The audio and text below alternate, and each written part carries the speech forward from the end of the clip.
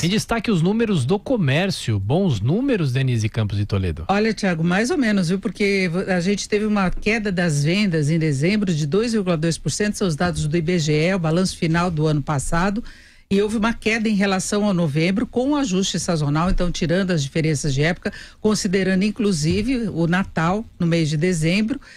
E com isso, a variação do comércio no ano passado foi de 2,3%, uma expansão bastante modesta, e a queda no mês de dezembro tem relação, claro, com o Black Friday, muitas promoções, o próprio comércio detectou isso. Agora a gente vê que na média geral o desempenho do comércio ainda anda bastante contido. Dezembro normalmente deveria entrar no embalo positivo de recuperação, e é exatamente por dados desse tipo que estão sendo feitas agora revisões em relação ao quanto que a economia teria crescido no ano passado, porque isso tem repercussão estatística no embalo deste ano. Então muita gente já fala num crescimento no ano passado, que vai sair agora o PIB oficial no começo do mês de março, na faixa de 1% e não mais 1,3%.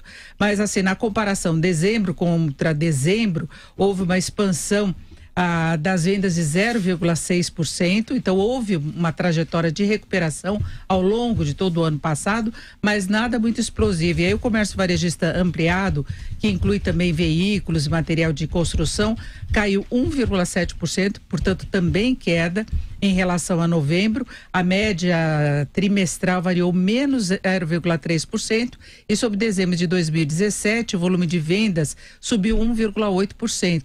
Foi a 20ª taxa positiva seguida, é o que eu falava, houve uma trajetória de recuperação, assim como em toda a economia, quando você pega o gráfico geral, há esse processo de recuperação, mas muito gradual. No caso do comércio, interfere demais a questão do desemprego ainda elevado, a informalidade, que pode acarretar uma perda de renda em comparação com as contratações formais, com carteira assinada. Então, a recuperação do mercado de trabalho não tem uma composição das melhores no que se refere a poder aquisitivo mesmo da população, e sempre tem uma certa cautela, né? O consumidor está otimista com relação às perspectivas da economia, agora falta sentir no bolso, no dia a dia, essa diferença toda. Portanto, é uma variação aí que traz uma certa frustração. No começo do ano passado se imaginava que o comércio pudesse ter uma expansão das vendas no ano passado de mais de 4%. Então, como eu conferi, dado oficial do IBGE, aumento das vendas no ano passado de 2,3%, com queda de 2,2% em dezembro.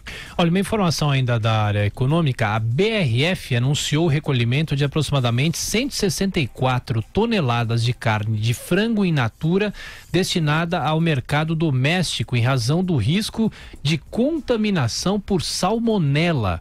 É um comunicado que foi feito hoje ao mercado. A BRF também informou que removeu outras 299 toneladas de carne de frango in natura destinada ao mercado internacional como uma medida de precaução pelo mesmo motivo. A empresa informou ainda que a carne recolhida saiu da unidade de Dourados, no Mato Grosso do Sul, e que destacou um grupo de especialistas para investigar as origens deste único caso para garantir medidas apropriadas e evitar a recorrência.